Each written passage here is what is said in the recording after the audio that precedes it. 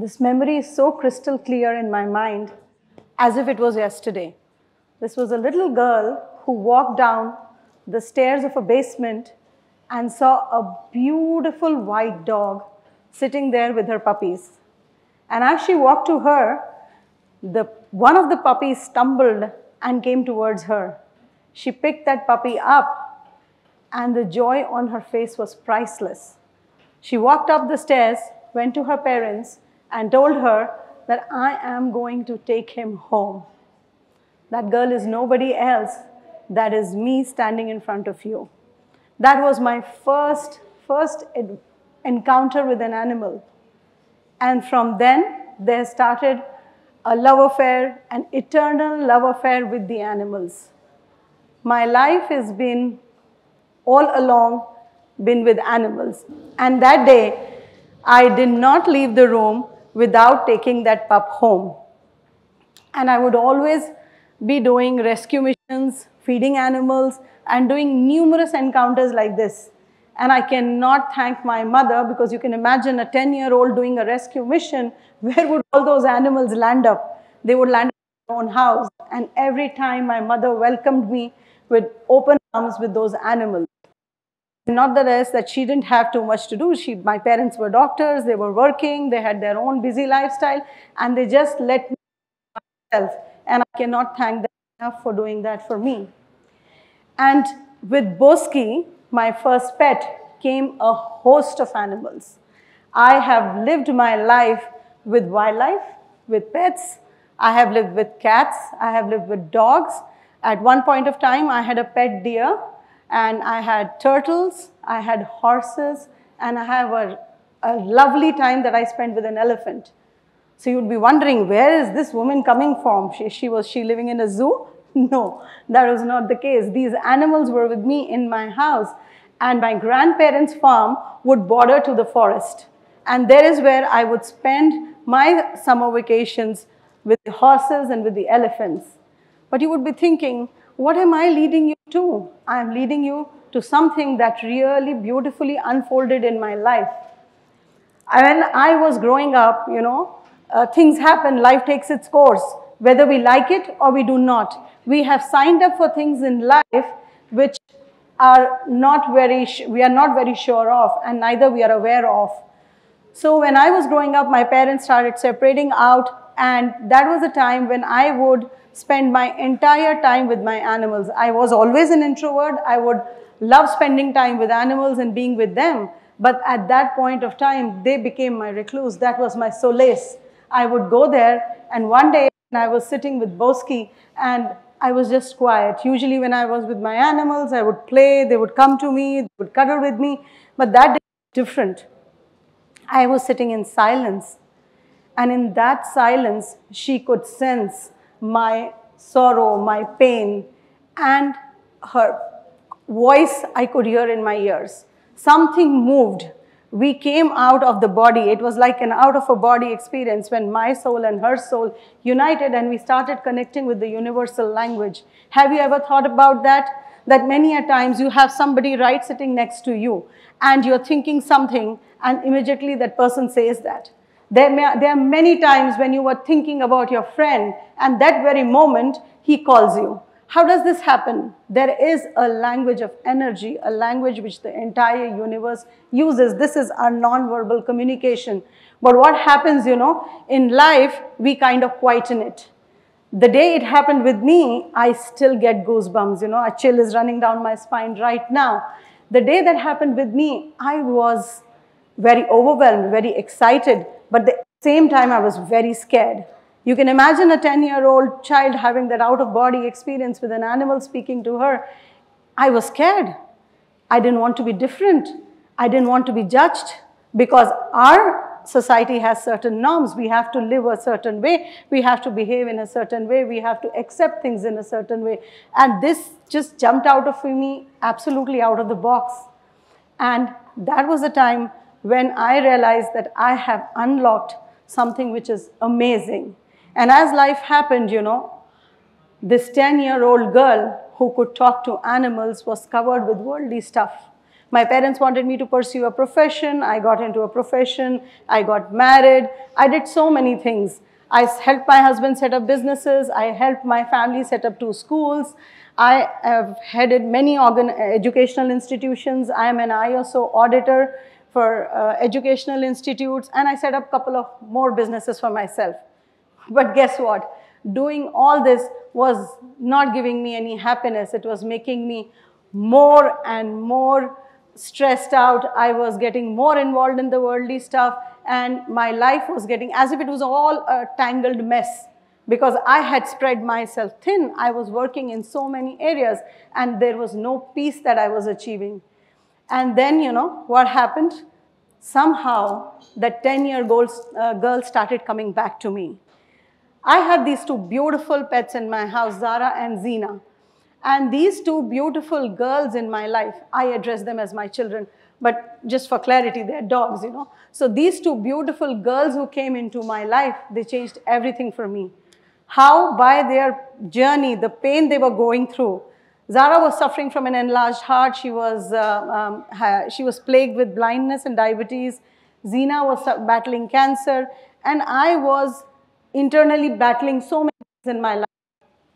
I have a congenital birth defect, which is called as keratoconus, where the cornea of the eye is deformed. I cannot barely see all of you clearly because this eye has 2 rings and the right one hardly can see. But you know, when God takes away one thing from you, He gives you something more. He gave me the vision and the insight to see way and beyond. So with Zara and Zina, I was struggling and I was finding answers. You know, their passing away left me with a slew of questions. That why is it happening? Why by my taking such good care still I am facing these challenges with them? Did I do enough or not? Was their life meaningful or not? And while I was going through all this, my animals guided me to my mentor, who kind of helped me hone my skills into animal communication. I was guided to Daniel McKinnon. And then when I was there and I started learning and understanding that our animals are our guides, our healers, our teachers. I know I may sound a little esoteric to a lot of you, but my work cannot be quantified, cannot be analyzed. You can only feel my work. It's more about feelings, it's more about emotions, it's more about sensing. It cannot be dissected and analyzed. So let me quickly tell you what do I do and how do I do. I am an animal communicator, and this is what happens, you know. In all this talk of the animal, I lose myself. I always lose myself. So let me introduce you to me. I am Dr. Parul Chaudhri. I am the founder of Humans of Animal Land. This is an organization which works and speaks for animals. I help a lot of pet parents get clarity to what their animals want from them and how they can resolve their behavior issues. So when I started out with this work, it happens very beautifully. You just need to be present in the moment. If you are up for it, we can do a quick exercise. Why don't you all gather yourself and bring yourself back to the chair? Many a times we are sitting on the chair, but we are not on the chair. Our energy is scattered everywhere around. So this work starts when you quieten yourself, when you're present in the moment, when you bring your energies back to here. Our animals are talking to us all the time, and let me tell you how do they do that. You will be surprised in how simple ways they are connecting to you in your life. So if you have a dog, a cat, or any other animal, they see you. Now you'll say, Parul, are you joking? I'm standing right here. This is my physical essence. Absolutely, they can see me.